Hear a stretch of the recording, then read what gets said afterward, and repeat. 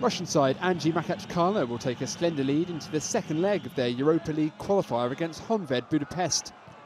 Guus Hiddink's big spending team had the better of the early exchanges in Thursday's first leg, with star striker Samuel Eto'o denied by the woodwork on 18 minutes.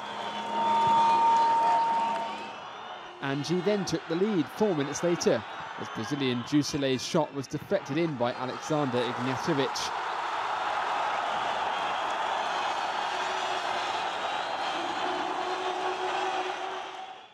The hosts almost immediately had the chance to double their lead, but Eto'o's low cross was just missed by Mbark Boussoufa.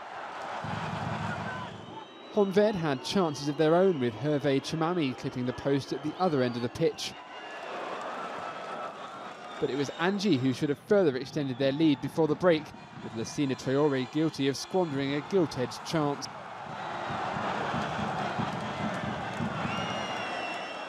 After the break, Honved striker Gergely Delczeg had the ideal chance to level the scores with 20 minutes to go. But Anzhi held on to seal a 1-0 win ahead of next Thursday's return leg in Budapest.